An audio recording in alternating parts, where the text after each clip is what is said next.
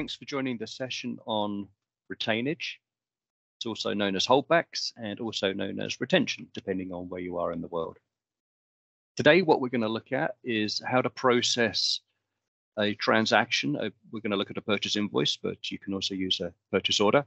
And we're going to have a default value of retainage as a percentage coming from our vendor onto the purchase invoice and doing a calculation, splitting up the retainage entries by tax.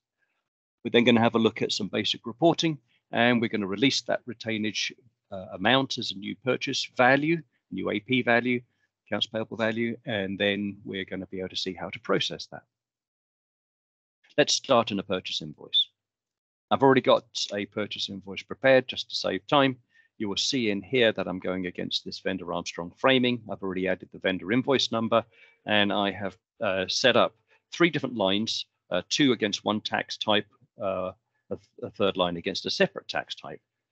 We can process, the system will process any sales tax out of North America. It will also process VAT entries out of Europe or Australia, depending on where you are. And it will create one retainage entry rolled up for each tax mix. So in our situation, we got a fairly simple tax mix, but you could have something more complex and it will accommodate for that. Let's go ahead and get straight into creating the retainage line. It said it was 10%, just as a little pointer for you. This came down here on the purchase. I could have changed this retainage percentage, and I could have also changed the terms code if I wish. This terms code and this percentage was defaulted from the vendor, and it calculated the due date here. You should note that the retainage due date is just a suggestion, the same as the regular due date is, and you can go and release that retainage as and when you wish. And so we're basically done here. There's other than give a small explanation that we assume that we have trustworthy accountants and that the accountant can make a change if they wish. So if they wanted to, they could go and change this value here, increase it, decrease it, or just go and remove the line completely. We're just going to leave it as 10% and allow the system to calculate as it was defaulted. Let's go ahead and post that transaction, and we go. I'm not going to bother to open the posted invoice. I'm just going to go out of here and have a look at the vendor to see some of the detail entries and why they happened.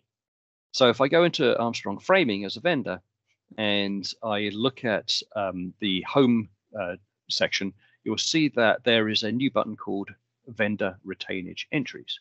As I click onto the vendor retainage entries and I look at this invoice, this is the most recently posted transaction, you will see that there are all sorts of calculations in here. The amount of the invoice, the retainage amount, the taxable amount that came from that, and the retainage amount including the tax. And so you might look at this and go, well, that's not exactly 10%, or the mix of this isn't what I was expecting. So why is that? You can just go right into this detail entries button at the top here, and it will say to you, okay, you did the first 50 with a non-taxable amount, and you did the second roll up of 200 with a taxable amount.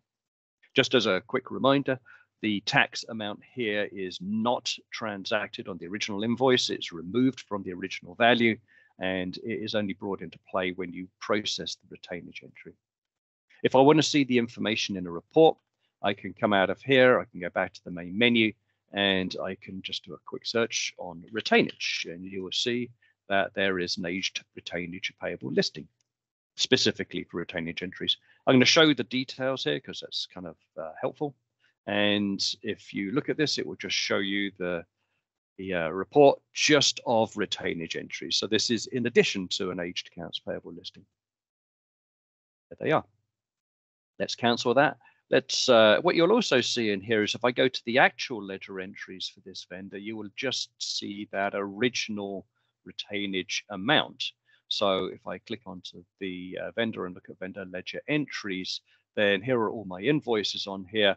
And you will not see the amount of the retainage which has been released as yet against that invoice. So this was invoice number 19, and this is the original amount, 2484, and I've got an amount here. And as I scroll on, you will see to the right-hand side, you will see that I got the retainage amounts which the system is expecting me to calculate. I'm going to go and make that retainage released. So the way to do that is, again, just do a search on retainage, and I'm going to click on release purchase retainage. These are all the values against the different vendors that I've got. You'll notice that the posting dates all exist as you would expect, the amounts, the retainage amounts, and all the rest of it. This was the invoice that we had in question, and I'm just going to go ahead and I can release 1, 2, 3, whatever I want to release. As I click on them, select one or more entries, and I click on this released selected invoices, you will see that it pops up a screen which says, okay, what are you trying to do here? Do you want to release multiple invoices? Do you want to release just invoices from this vendor? Do you want to release what you've selected? Do you want to base this upon a due date? Do you want to base this upon a posting date? You know, what are the options here that you want to process? So we don't just have to select and release. We can make choices here, and we can say, no, we're gonna not base this upon, for instance, the retainage due date, although we may want to do that. We're actually just going to go ahead and release whatever we've selected. And as we click OK, what it does, you'll notice that it creates new purchase values, removes them from this release purchase retainage screen. And if I come back out of here and I go back into my Armstrong framing vendor and I look up the vendor ledger entries, you will see that there are new entries in here. You'll notice that what I did was I specified that, and this is in setup, there is an entry of a dash RT to indicate it's a retainage entry. So these two relate to each other. These are both 19 documents, and I've just said when you release the retainage entry, call it a dash RT. And you'll see over here, again, remember we're in the vendor ledger entries base table. You can see that the retainage value of the number 19 release there was for 276. And you'll notice that this retainage value has been removed and that the accounts payable transaction has been created over here for that 276, which was skipped in the first place. That's basically it. Once we've released that retainage value, we hand back over to Business Central, and you can process your payable transactions as you would any other transaction. Thank you for watching, and I hope this makes sense for you.